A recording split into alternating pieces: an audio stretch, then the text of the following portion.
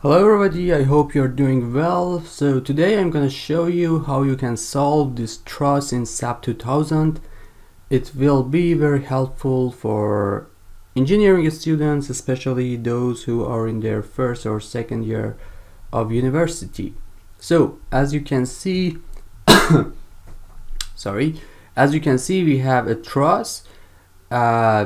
Their area are given, and we have the Young modulus as 200 gigapascal.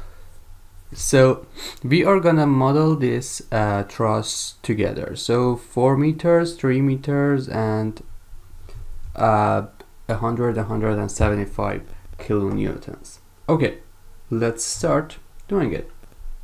So I will click on new model, click on grid only. Okay, in X direction, as you can see, we have 2 lines, and also in Z direction we have 2 lines as well. So the grid lines for X direction will be 2, and for Z direction will be 2 as well, and for Y direction we don't have any because it's a planar, and I will later change the grid spacing. I will show you how you can do that. Okay, now if I click on XZ, we can see our grid lines. So now if you want to change the grid lines and the spacing, you only need to right click on this grid line and click edit grid data, modify. So in X direction it was 4 meters. You have to check and make sure that your units are in meter. Click on this one, and in Z direction it was already 3 meters, so I will save it to be as 3. Okay, now you can see here this is 0 and 0. You can see the dimensions here, 0 and 0, 0 and 4, and this should be 4 and 3. Okay, now it's time to draw our truss. So what I did was I clicked on this one, and then you click on one joint, then click on another joint, the other one, the other one, and as you can see there are 2 like this. And when you're done, you don't want this to be continued, you can simply click on right click on your mouse and do it again. Okay, now it's time to define the supports. As you can see, I have 1 pin and 1 roller support here. So I will click on this joint, click on assign, go to joint, and go to restraints and click on it. For this one we will repeat the procedure, assign joint restraint. Okay, and then you have to go to your load patterns and see that dead load is defined already, so you can assign the loads. Okay, as you can see, we have 2 100 kilonewtons downwards and 175 kilonewtons towards the right.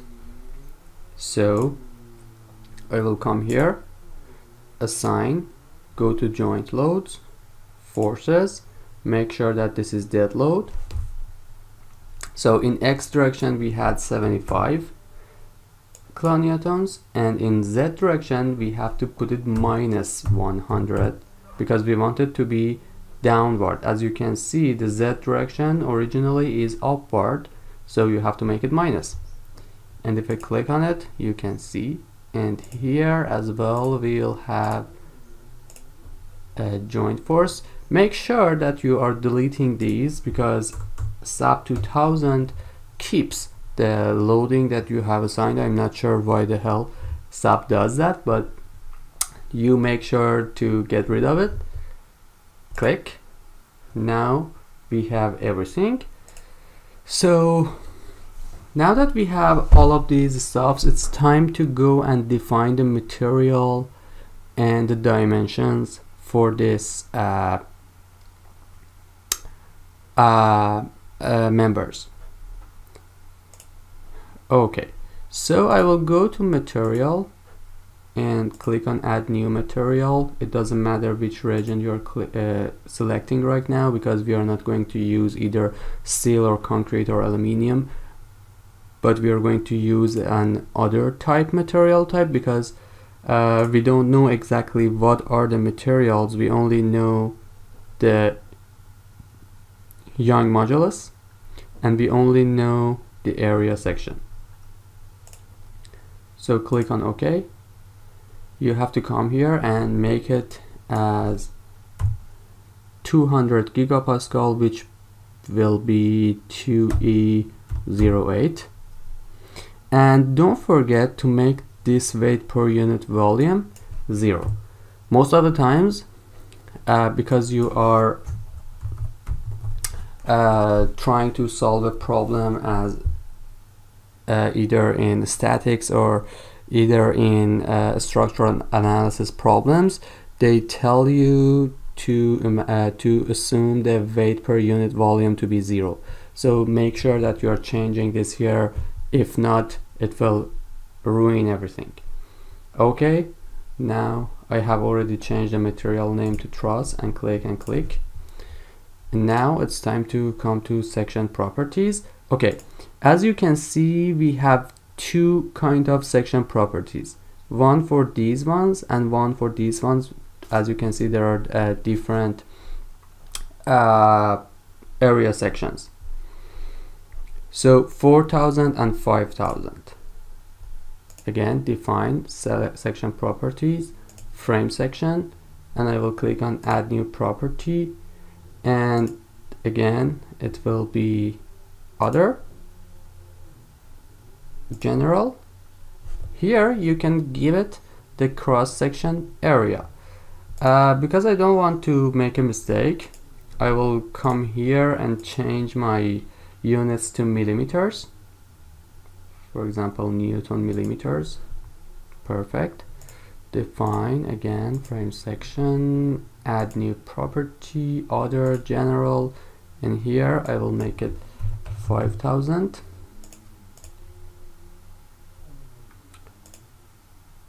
And I will name it inside, because those are the inside members, and make sure to change the material here as truss. Perfect. And add new property again, and this times 4000 millimeter square, and name it outside. Make sure to change the material to the truss. Perfect. Now it's time to assign the section properties that we defined right now to the desired members. So I will select this one, this one, this one, this one, come to assign, go to frame and assign frame section. These are the outside, so I will click on outside. Okay, now I have them. And for these two, you select them, go to assign frame sections, and click on inside. Perfect. Now our model is 90% ready. You may think that it's already done, but there is one huge step that you should take before going to solve it. What is that? So here we have a truss. This is not a frame, it's a truss. So these connections should be released. That's why we will click or select all of the connections, go to assign, go to frame, and come to release or partial fixity. If you click on that, so as I told before, it's a truss section. In truss members, they don't bear moments. So I will click on these moments to release start and end of the frame members.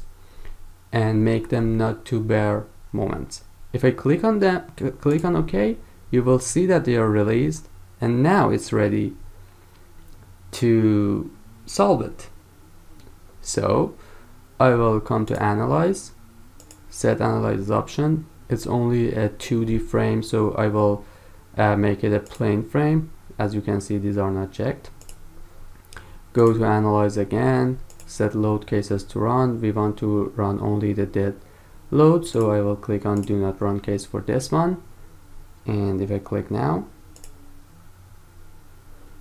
let me save it here in YouTube section and truss.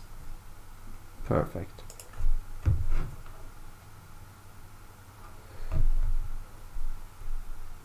Okay, you can see the animation of that, how it is deflecting, and it seems completely reasonable. It works very well. Now I will show you how you can find out the forces, stresses, and any output that you may want to find out about this. Okay, let's start with the let's start with the forces. I want to see what happens in joints, and these are the joint reactions, so it will tell us. Okay, these are in Newton, so it has a 156,250 Newton joint reaction here, and you can see the reactions here. Again, you can come here, click on joints, and sometimes when you don't have only one combo, you can come and select for other load cases that you may have applied. For example, if you had also live load besides dead load, you should have come here and add on the click on the combo that you wanted to have a look at. Okay, so I'm gonna show you how you can find out all the outputs you may need. You have to come to display part and click on show tables. This part is for analysis results. So if you click on each of them, you can find out the sub divided parts. For example, for joint output, you can find displacements. I want to see the joint displacement. You come here again, select your load case. Here we only have dead load, so that's only the one. And by modifying, when you have, for example, a hysteresis or cyclic loading, you can tell the software to show it a step by step or last step, or the envelopes, which I will talk about them in future videos. Okay, if I click on OK, you will see for each joint you can find the different directions and different displacements in different directions. If you don't know which one is joint number 1, you simply have to come here, click on this checkpoint. It sets the displays options, and you click on labels. You see for joints, you click on label, and also for frames, I'm gonna click on labels. Now you can see this is a joint 1, joint 2, joint 3, and joint 4. So if I come here again, you can see for joint 1 in X direction or U1, we don't have any deformation or displacement because it was a pinned one. But for joint 2, 3, and 4, we have these amounts of joint displacement. You can also check out every other stuff. So for joint output, we can also click on joint reaction. And for element output, I want to check out about the frames. So I want to see the element forces, element stresses, and also element joint forces. Also for structure, you can check out the base reaction. So if I click on it, you will have all of them here. So the base reaction, which is simply the base shear here for Z, for example for X direction, for Z direction, and different ones. For element forces, you can find out each element. So this is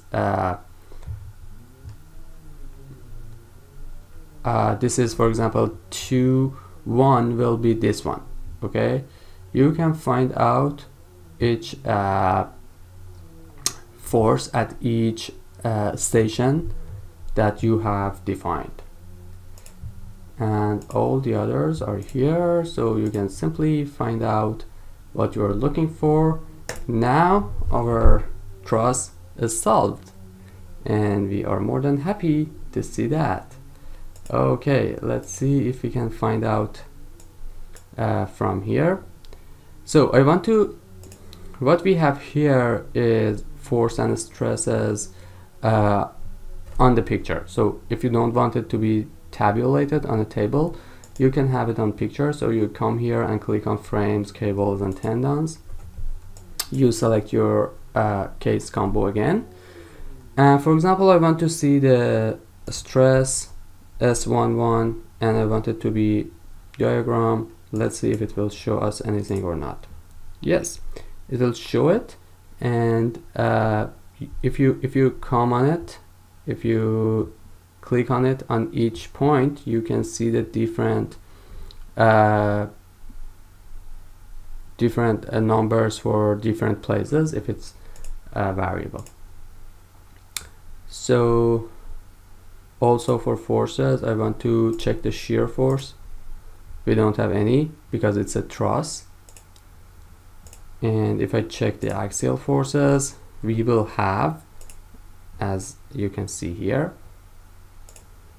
And you can also, instead of filling a diagram, you can tell the software to show the values, so you can see that. It will be very helpful for you. I hope you've liked this video. Please click on the subscribe button and ask your friends to join us. You will learn everything that you need to learn in sap2000 in this channel. So please support us, and we will be more than happy to be able to help you. Thank you so much, and have a great study time in your university, or even if you are studying by your own, enjoy it. Bye bye.